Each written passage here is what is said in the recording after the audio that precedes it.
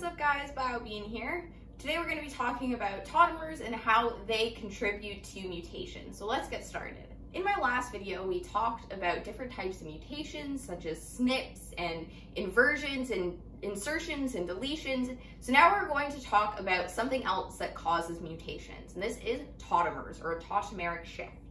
This is a spontaneous event where the individual nitrogenous bases change the way that they base pair. So if we look at a normal thiamine here, it is base pairing with its adenine group. We're kind of pretending like there's an adenine over there, and it forms two hydrogen bonds with its base pair adenine. So this is when the thiamine is in its keto form. So this is its standard form where it has two hydrogen bonds with its base pair. However, it can undergo a spontaneous reversible switch of a hydrogen atom. So it transfers into a different form. So it's going to transfer from its keto form into its enol form. So let's see what that looks like. So here we have the thiamine in its standard keto form where it's base pairing with its adenine, and it forms two hydrogen bonds with that adenine.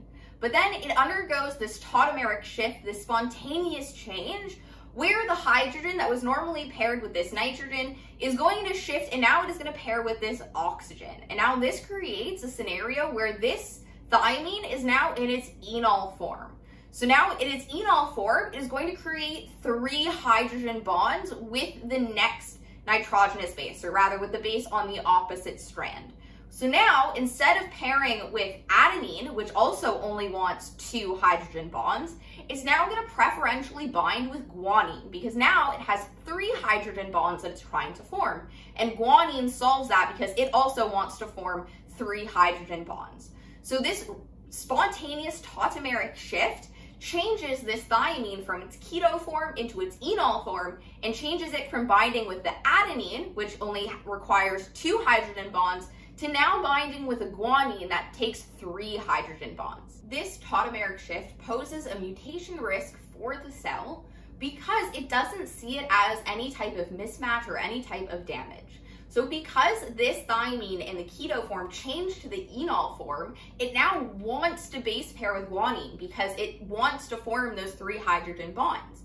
And because there's a correct number of bonding, it doesn't see it as a mismatch. So normally, if this was a normal thiamine in its keto form and it tried to base pair with a guanine, there would be a bump in the backbone because there wasn't the correct number of hydrogen bonds. That guanine was going to want three hydrogen bonds, and the thiamine can only give it two hydrogen bonds. So it's going to create a bend in the backbone, and that would be a mismatch that would be detected.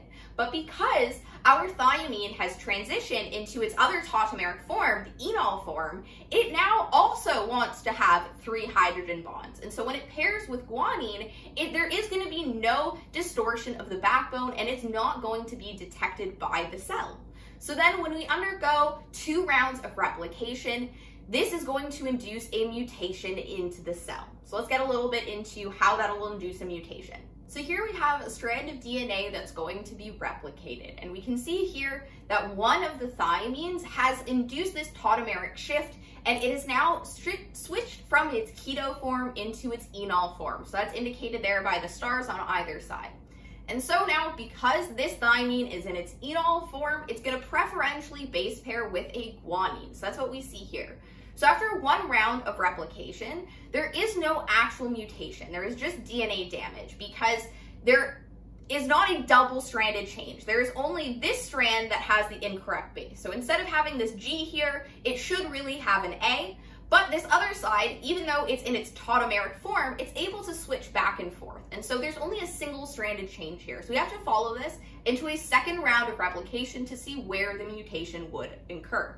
So looking at the 2nd round of replication, we can see that these 2 strands were pulled apart. So this is our original template strand, which originally had that tautomeric shift on the thiamine.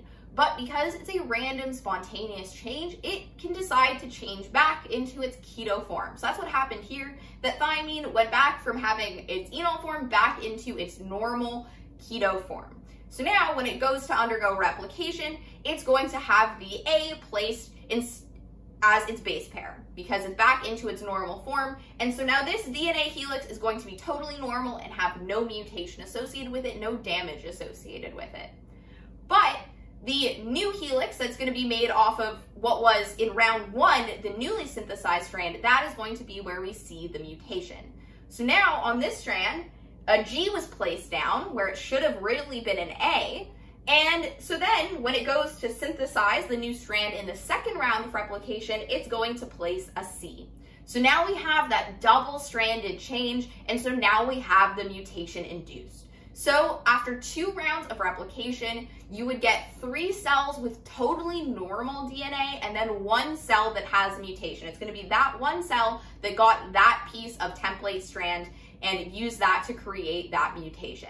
And again, because there is the proper number of hydrogen bonding between this enolthymine and the guanine, it is not considered a mismatch and is therefore not repaired. So when we think back to our thymine that induced that tautomeric shift and it changed from that keto to the enol form, after we followed the cell through 2 rounds of replication, we got a cell that had a GC in the position that should have had an AT.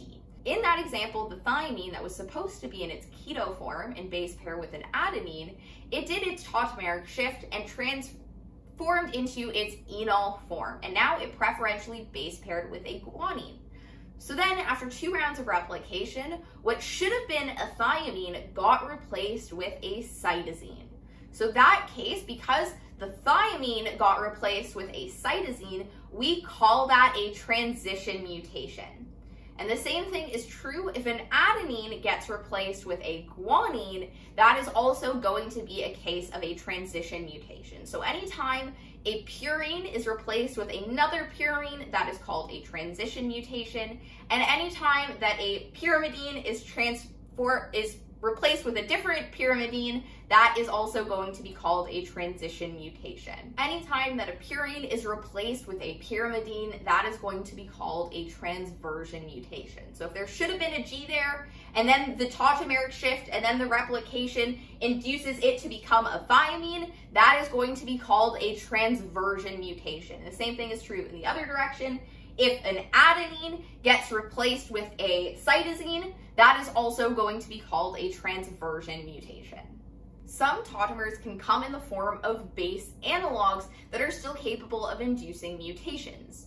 So here, looking at a uracil, which is the mRNA level equivalent of a thymine. So anytime that you would normally see a thymine in the DNA level, when we're looking at the mRNA level, we're always going to see a uracil. And that uracil preferentially base pairs with an adenine, just like a thymine would. However, this uracil can be modified into what's called a base analog.